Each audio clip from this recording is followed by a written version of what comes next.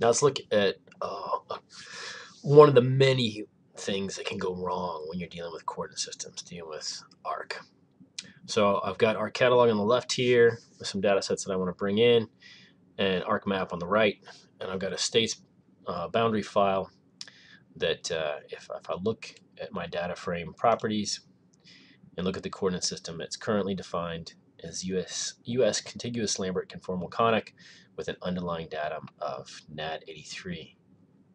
All right, so anything that I bring in, I want to match this in order for things to line up. So let's look at some of the problems that I might run across. In the first part of this, we look where this reprojects on the fly. That works if everything is defined correctly. Let's look at another states file, and it may be something I downloaded off the net and imported. And if I look at its properties, this is incredibly common that I have no coordinate system defined for that. It says unknown. So let's just play dumb here and see what happens when we bring that into ArcMap.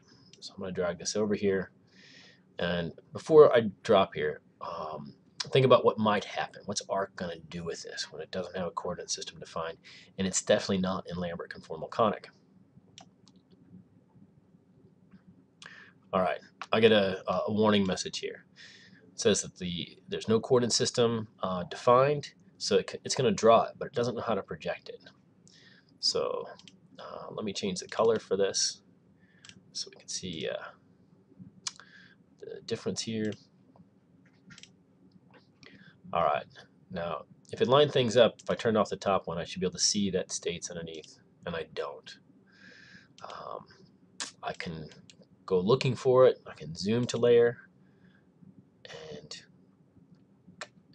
it will find it. Move that on top.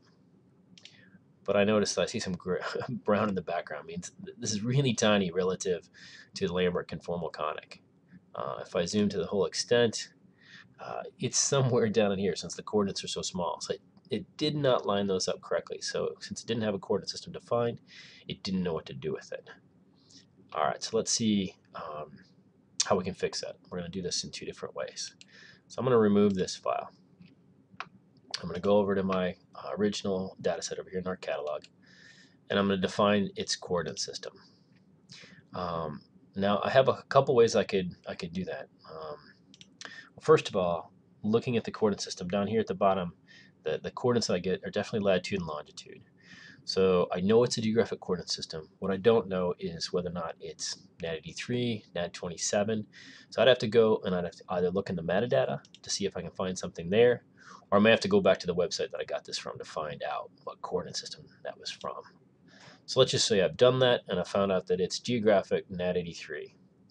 So I'm going to label this correctly. I'm not going to change any of the underlying coordinates, but I'm going to use our catalog and the properties here, and I'm going to set the coordinate system. Note that this dialog, this is really, really important, does not reproject anything. All it does is label it.